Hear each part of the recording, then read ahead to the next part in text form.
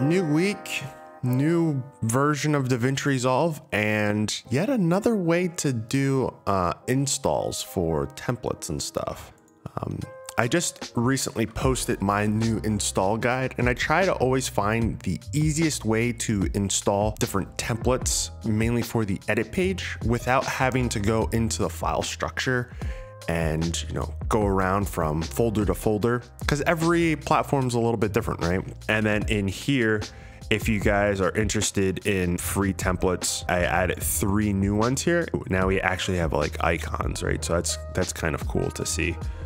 But this is just one of the new ones that was added in, right?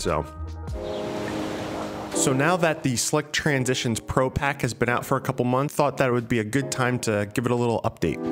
I had an email that someone sent to me that they wanted something from like a previous pack and they didn't see it in the new one. So I just added this in, and this particular push, it's just pushing the new clip over top of the old one, right? So the old one never moves. And the person that reached out to me, I guess, had one of my older packs and they liked the push, almost like how this color push works, right? But they liked that the old video is sliding and then the new one's sliding as well. So they work pretty much the same way. If you haven't seen how the new packs work, they're actually pretty cool. We have, for this one, we have up, down, left, right, so you can pick whichever way you want it to go. It's pretty self-explanatory. And then we have the ability to change the characteristics of the animation. So if we wanted to, keep this as normal and then have it bounce at the end, I think now we're at like 8,000 or 9,000 variations amongst the whole pack.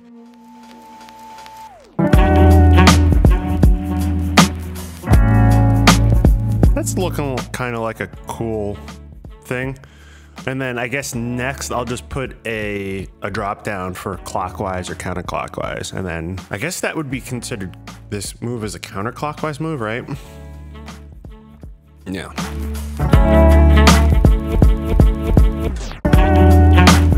It's like going clockwise and then it's undoing. So I guess we'll just call that clockwise, right? Because it's like initially starting going clockwise, but then it goes counterclockwise.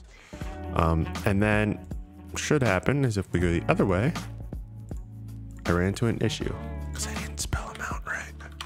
All right, so there we go, right? Now it's going the other way, and this one is going that way, the other way. Okay, so there we go. I think we are good on that. And remember, all of this that has like the steppiness, once we turn up motion blur, that gets super smooth, right? So we could really get this to look pretty crazy. So many steps you can't even tell, right? So do you really need to turn it up higher than whatever we're at now too? Look how good that is starting to look, right? My go-to is typically always 10. Because I feel like, yes, if you just really zoom in here, you can start to see it, but zoomed out far enough, you don't even tell. So I'm back working on more updates.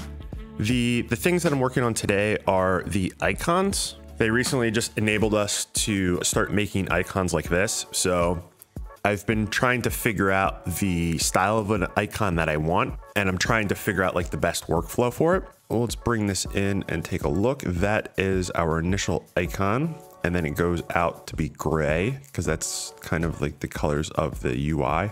So then let's get 2 more. And then all I'm going to do within these 2 is get a transform. Actually, hold on a second. Let me see how this would look. Transform, and then we come over here and we split colors and we shift. Look at that. Perfect. So that's exactly what we'll do.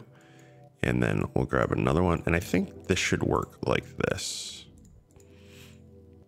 We'll shift this the other way. Like that. And then combine these 2 and a little bit of a warp effect. So let's do displace and then maybe get the fast noise, and I forget exactly how this is supposed to connect up, but we'll connect it up. And okay, I think that is actually working correctly. Actually, yeah. So we'll do maybe something like that, and maybe put a transform in before, just so we can make it a little smaller, and then really give it everything. And then we can sit here and we can play with this to see till we can get like a cool look. And maybe let's offset these a little bit vertical. So there we go. Now we kind of have that like color shift. I feel like that kind of would represent RGB warp. I worked on this for a couple hours. It just took a little while to figure out the proper size of everything so you could actually see it. And I guess the workflow as well took a little time to figure out, but I think they came out pretty good. So I'm almost done here, and I just restarted DaVinci to see what they look like. And so far they're looking pretty good. And I like how they stand out. So if you have all of your others and you want to find those, if you don't search, they'll just stand out. So I think that that's pretty cool. So I think that kind of concludes what I've been working on this week as far as updates go. I would be curious for anyone that did make it this far, if I did some type of course teaching either different aspects of DaVinci Resolve or specifically Fusion, if you guys would be interested in that. I think I'm going to work on like long structured courses for different aspects of DaVinci Resolve. I think that's my next endeavor. But yeah, that kind of concludes this. The pack, I did release that, I believe it depends on when I actually upload this, but like 2 days ago, and a bunch of people downloaded it, haven't had any issues. So the new DaVinci Resolve bundles are working well.